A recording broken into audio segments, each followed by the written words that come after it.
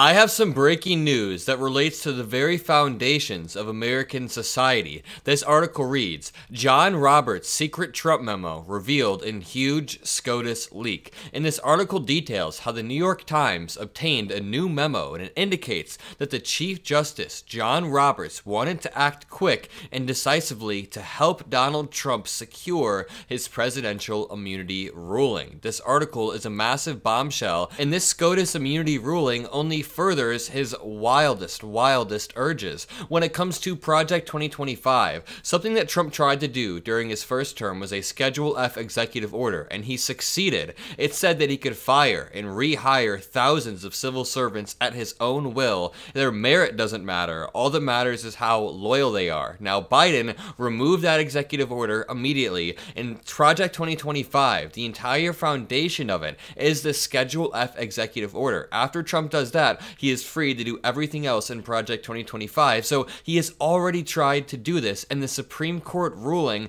helps him. This reads, the Supreme Court was hit by a flurry of damaging new leaks Sunday as a series of confidential memos written by the Chief Justice were revealed by the New York Times. The court's Chief Justice, John Roberts, was clear to his fellow justices back in February. He wanted the court to take up a case weighing Donald Trump's right to presidential immunity, and he seemed inclined to protect the former president. Quote, I think it is likely that we will view the separation of powers analysis differently, Roberts wrote to his Supreme Court peers according to a private memo obtained by the Times. He was referencing the D.C. Circuit of Appeals decision to allow the case to move forward. Roberts took an unusual level of involvement in this and other cases that ultimately benefited Trump, according to the Times. His handling of the cases surprised even some other justices on the High Court across ideological lines. As president, Trump appointed 3 of the members of its current conservative supermajority. And this is where it gets crazy. Such was the case in March that debated whether Colorado or any state had the authority to remove an official from a federal ballot.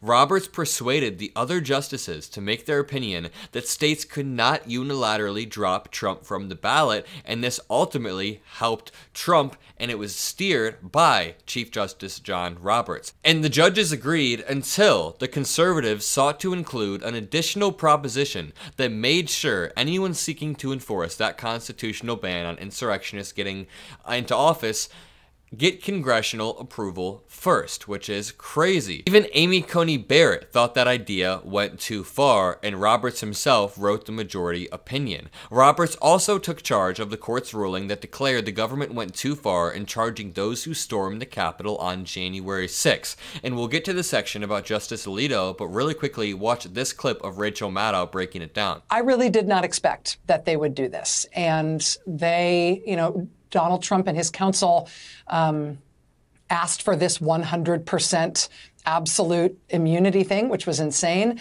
I would say they got 105% of what they were asking for.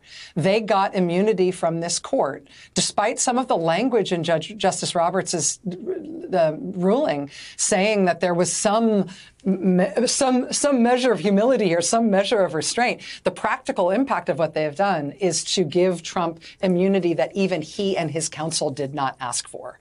And given that the hypotheticals over the course of these arguments, as you rightly pointed out, included things like, can the president assassinate a rival? I think we have to look at the Supreme Court's affirmative answer to that. Yes, you can. With as much seriousness as it deserves. I mean, this is a death squad ruling. This is a ruling that says that as long as you can construe it as an official or quasi-official act, you can do absolutely anything. And in Donald Trump's eyes, they will be able to twist any single act into an official act. So Chief Justice John Roberts had initially assigned the January 6th case to Samuel Alito, but abruptly took it over himself days after the Times revealed that Alito's wife hung an upside-down U.S. flag. It was unclear whether or not Samuel Alito was removed from the case because of his wife, but it seems very likely. The switch, however, was unusual among court standards. Thus came the Trump ruling. The Conservatives had voted to grant Trump and all presidents expansive immunity for official acts during their tenure, but Roberts again took the case for himself, prompting some of the court to wonder whether he may have taken on too much. He got pushback from justices, both liberal Sotomayor and conservative Barrett, though the opinion made it through in July, providing Trump with a clear win. The New York Times' official report reads, "The immunity case, Trump v. United States, would determine whether and how the once president could be prosecuted on charges of trying to overturn an election."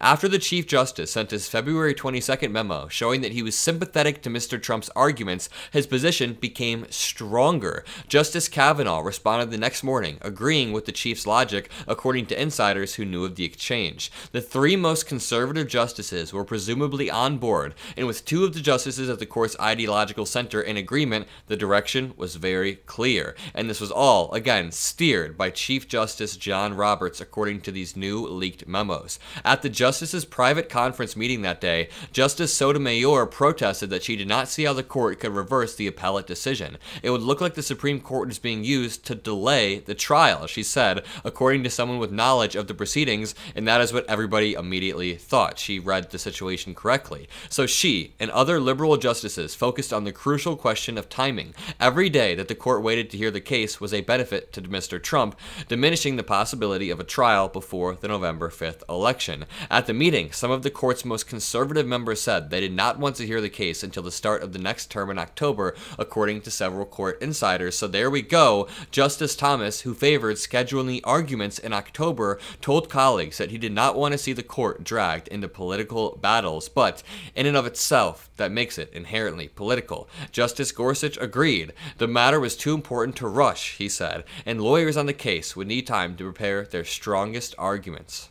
Let me know what you think about Chief Justice John Roberts and his insidious scheme to push forward the agenda of Trump within the Supreme Court. We have known for a while that the Supreme Court is working at the behest of Donald Trump and helping him speedrun our country into a soft dictatorship, but now, with these new leaked memos, we have absolute confirmation. Thankfully, we have tools at our disposal to stop this from happening. We can vote blue in November, we can canvass, we can door knock. I will be in Wisconsin in early October door knocking. If you live in or around Wisconsin, there will be a link in the description below. Make sure you leave a like on the video, comment a blue heart, hit that subscribe button so you can be a part of this beautiful community that we're building. Most importantly, have a great rest of your day and peace out.